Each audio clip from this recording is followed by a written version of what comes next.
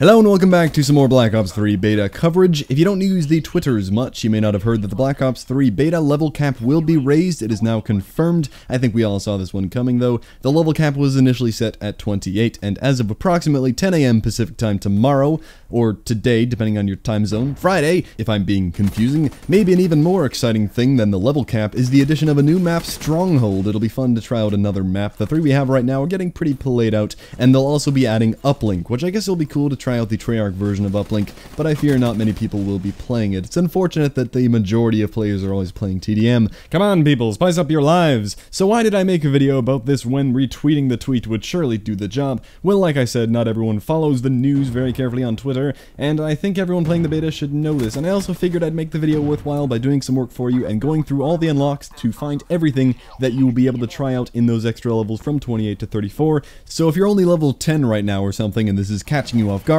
I'll let you know what you will be able to unlock, and you can decide if it's worth grinding all the way up. Most importantly, you will be able to unlock the Reaper Specialist. A lot of people liked this one. It is the fully robotic android guy. I believe his weapon is where his arm basically turns into the Death Machine minigun, and his ability used to be Glitch, where he teleports back in time, although that ability now belongs to the Prophet.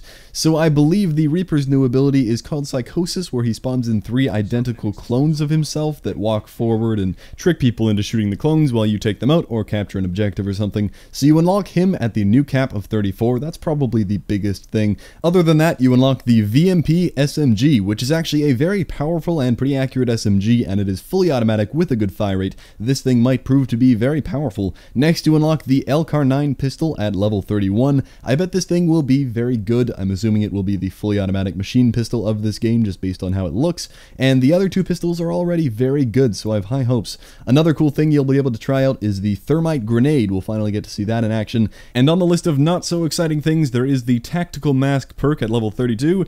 Whoop-de-doo, not that exciting. And you also unlock the H.A.T.R, or the orbital VSAT / Blackbird kind of thing, at level 30, and the power core, which is a ground jammer EMP type thing at level 33. The reason I don't think those are that special is that I've already used them through getting them in care packages, so nothing too new about them. But I bet some people will be happy to run the H.A.T.R on their class, and I look forward to hearing hostile H.A.T.R inbound more often. That's it though, just a quick beta news update. I hope you enjoyed it, and I will catch you next time.